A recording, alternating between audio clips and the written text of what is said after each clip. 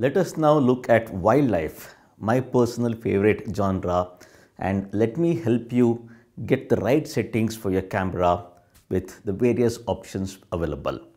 So let's first go ahead and make sure I reset the whole camera so that we start from scratch and not take up the previous street photography settings. So reset the device and let's start from scratch. Now when it comes to wildlife photography, I have already covered the action photography part. Where there is real action happening, I have covered that. But that said, even in wildlife photography, there's always movement. Now, wildlife photography is such a genre where it's very difficult to predict as to what may happen or what kind of action will happen and from which your subjects will come. So, a lot of parameters cannot be fixed. That said, so far, whatever has worked well for me, let me give you my recommended settings for that. File format, RAW is what I would recommend. Uncompressed is the format. Rest everything, keep it to the default. No change here. So long exposure noise reduction, keep it off, keep it to the default, which is on. Color space, keep it to Adobe just in case you use JPEG at any place. Rest everything default. Dry mode. So dry mode always for me is high speed plus. So I use the Sony Alpha 9 Mark II and I shoot at 20 frames per second most of the time or probably all the time. So high plus for capturing wildlife is always what I would recommend and what I use. Rest everything is the default provided by the camera. Again, page 4 default. Focus mode. So focus mode always is autofocus continuous because I want to ensure I always do the continuous tracking of the subject, even any kind of light movement which keeps happening. Now this one comes handy here since I use autofocus continuous. So the priority is set. So how do you want your camera to behave for autofocusing? Generally my recommendation is between release and balance emphasis. And the balance emphasis in Sony, it works very well. So I would recommend that you go with balance emphasis. But depending on what lens you are using, for whatever reason, in case if your autofocusing is a little slow and the moment you press the shutter release button to trip the shutter, if it doesn't work, the camera still tries to achieve autofocus. That if you ever face that kind of a situation, then come here and move it to release. So always remember this particular option. If you face issues with autofocusing and then you feel that you have achieved focus on the subject, but still when you press the shutter, it did not click, this is responsible for that. Come and change it to release. So this is one change I would recommend. Now focus area, again it is very difficult to give one standard recommendation, but in my case for wildlife photography, the one which has worked really well so far is the tracking expand flexible spot. So the tracking, what it does, as we have seen, it locks the subject, the focus point on the subject, and wherever whatever movement happens, it continuously tracks. So I have got almost like close to 100% of result, sharp focused frames, sharp focused images, and it has never failed me so far. So this is the setting what I use majority of the time. Go with this. Even with respect to composition also, you can play around a lot. This is my recommended setting for wildlife photography. Next, other things, keep everything the default. And of course, go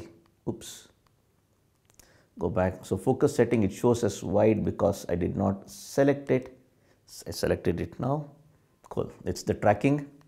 So AF2, keep everything here to the default. Don't make any changes unless you are trying to shoot any of your subjects, animals which are static, stationary and a little close. So the tendency is where you are able to see the eye of the subject properly. In that case, you come over to the face eye detection, keep the priority, the autofocus to on. Subject detection has to be animal because it's wildlife. And the right left eye doesn't make sense for the animal eye movement. Then the face iframe display, keep it to on. So obviously like where you are focusing the frame, it will show up. Animal eye display also, keep it on. So if you are doing wildlife photography, this is something which you have to keep in mind in case you are shooting animals at close distance. Otherwise, always keep this off. Otherwise, what will happen even in normal situation, the camera will try to find the eye of the subject. Okay, so that you have to be a little careful. So as I said, in my case, I use the autofocus tracking all the time. Okay, rest everything else in this, keep it to the default. AF3, again, none of these things apply. Keep it to the default provided by the camera. Even over here, everything autofocusing 4 also, everything keep it to what the camera default says. Exposure obviously like is something which you have to arrive in the field based on so many criterias, and so there is no standard setting here as such. Now the next one is metering mode. In my case, I generally use multi-metering for all my wildlife shots. So that's pretty much it. Of course, face priority, if you see, it is turned off because the animal thing you have kept it on. It's not human, you're tracking basically animal, if you can recollect. Next, exposure 2, nothing over here, keep everything to the standard. Flash, no flash photography for wildlife. White balance, go with what you want to give in the field. Priority set, keep it to standard. DRO doesn't make sense. Rest everything, raw shooting doesn't make sense. Page 13, keep it to the default provided by the camera. Focus assist, here again everything keep it to the default provided by the camera, no changes. Then shooting assist, again nothing over here, keep it to the default. Majorly it's the autofocusing which is important for wildlife. So movie, nothing. So shutter, silent shooting, yes. So depending, since it's wildlife we are talking about, my recommendation is keep it to on. Silent shooting, keep it to on, so that there's not much disturbance to your subjects with the sound of the shutter. Even though the sound of the shutter is very, very low volume in case of the Sony equipment, but still a recommended setting. Release without card is disabled. You don't want to start writing to the camera thinking you have an SD card and it's not there. Rest everything is default. This is default. Then the display review button, display button, keep it to the default of the camera, be it in the viewfinder. Obviously, like whatever monitor it shows, the various default setting, just go with what the camera gives, both for the monitor as well as for the viewfinder shooting. And yes, the grid line, if it is off, make sure to use the rule of thirds, the 3x3 grid, for better composition aspects. So that is my recommendation.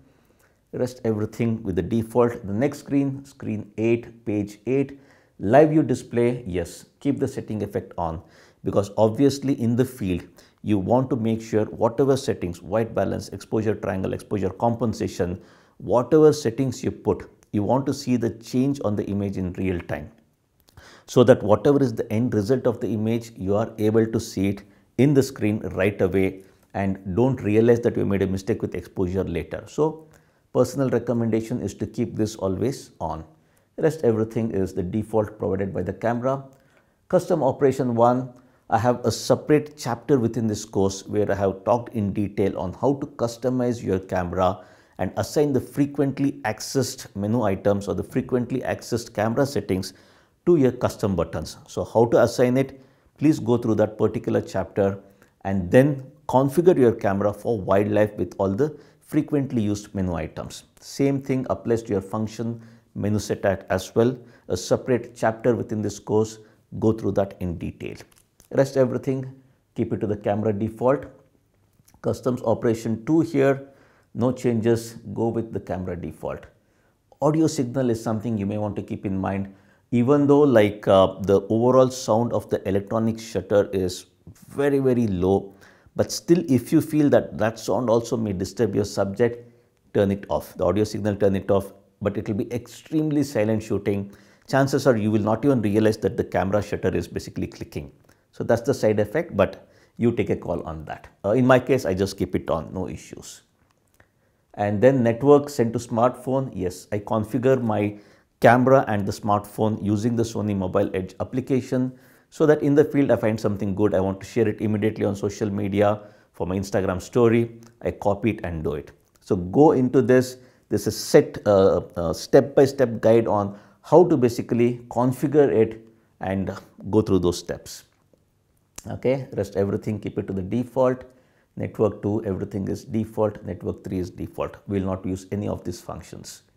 Playback, as it says, is more to do with the settings of the camera after you have captured the image, nothing specific for wildlife photography. So this is again purely dependent on how you plan to use this ratings in the field to clear the images, filter out the images. So that is something what you are comfortable with you are doing. So in my case, like I generally use the protect to make sure like on the fly whatever images I like, I protect it and then delete all the rest of the images. So playback 2, keep everything default. Playback 3, everything default. Of course, as I said, the image index default is 9 images, leave it to that. And yes, display as group also you can keep it on because in case of wildlife action photography, then you want to make sure you see those images as one set of group of images rather than all those individual images. Playback 4, keep it to the default. Finally, the setup for wildlife photography, monitor brightness, keep it to the default. There are situations where I keep changing it to the sunny weather because the monitor display, it becomes like very, because of the ambient bright light, the monitor display goes down. And if I have to check the sharpness, composition of the image, when I do a playback and check the overall ambient light, if it is very bright, I cannot see the monitor properly. So in those situations, I increase the brightness of the monitor to sunny weather, otherwise go with the default. Of course, another workaround for that is when you do a playback, you can look through the viewfinder and then basically see the playback image, but screen is always better. And the last one, delete confirmation, make sure the cancel first is enabled so that like you accidentally do not delete off the image. Setup 2, display quality, and the power save start time, I keep it to 10 seconds for my camera, rest everything is default. Setup 3, everything default of the camera, no need to change. Setup 4 also the same thing. Setup 5 also the same thing, except the copyright. I would recommend and expect that you set the copyright information one time when you start using the camera, which is applicable to all the images, irrespective of wildlife or whatever. And the setup 6, again, everything go with the default.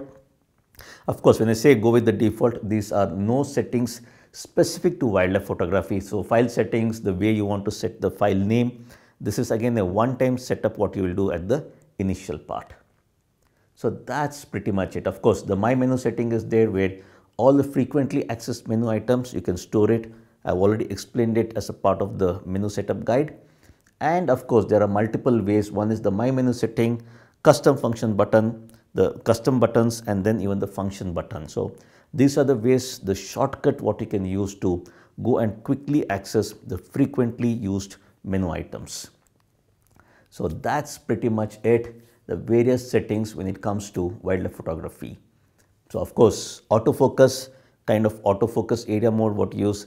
These are some of the key things for wildlife photography, and good luck with that.